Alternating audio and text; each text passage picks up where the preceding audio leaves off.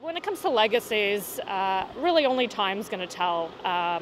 Historians are probably going to be debating that for many years, maybe many decades.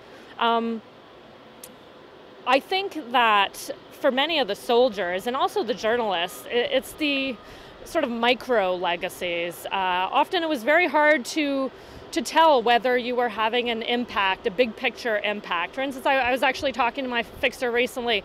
Dalla Dam was a big signature Canadian project. It's still not completely done, depending on who you talk to. How effective it's been is debatable. Polio vaccination, that's another big signature Canadian project. That ceased in 2011.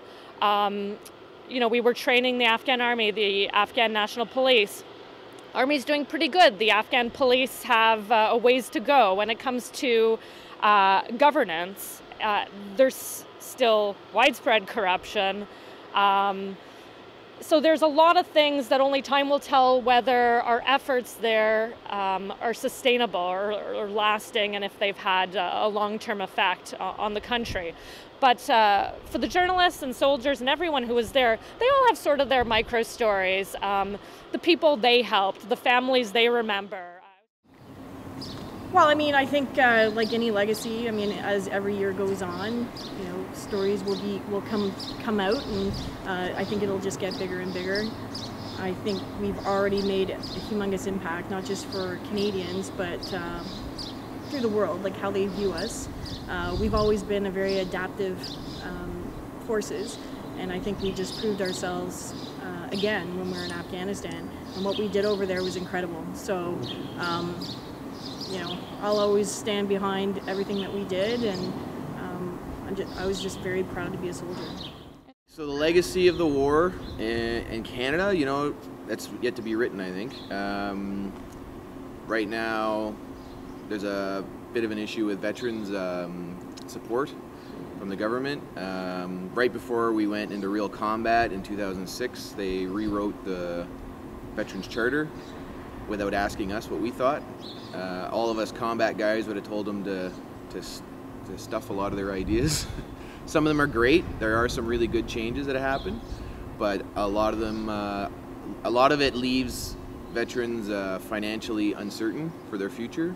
And personally, as much as I enjoyed being a gunfighter and going into combat, I probably would have maybe changed my mind if I had known I wouldn't have been supported for life financially if I took the injuries I did take.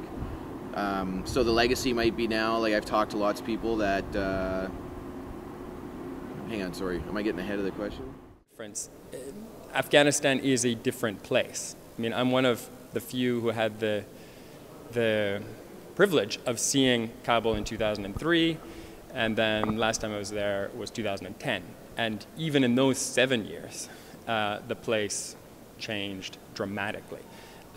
Cities were rebuilt, roads and infrastructure were rebuilt. Most importantly, schools reopened.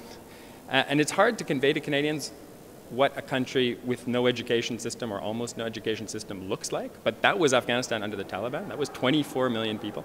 Illegal for girls to go to school.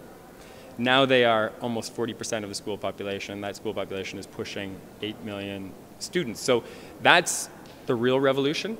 And Canada did lots of things to support that result, but we were the lead donor country on education. We were the lead donor country on rural development that helped the economy bounce back. We've done incredibly important things on agriculture, on health, as well as helping to train Afghan forces, helping to prepare for 3 presidential elections, and there will be a new president next month, I guess sworn in May of this year. Those are all enormous achievements, potentially a watershed for Afghanistan, but conflict's not over. We have to be realistic about the challenges Afghans now take on in terms of their own security. We have to be realistic about what we didn't achieve, which was to bring the Taliban based in Pakistan to heel. The mission was never there. Pakistan is not on board with holding the Taliban to account. They operate there with impunity. In fact, Pakistan is negotiating peace deals with the Taliban right now, despite paying a huge price in terms of its own security. So there are big political issues as we look forward that still need to be addressed. The international community will remain involved.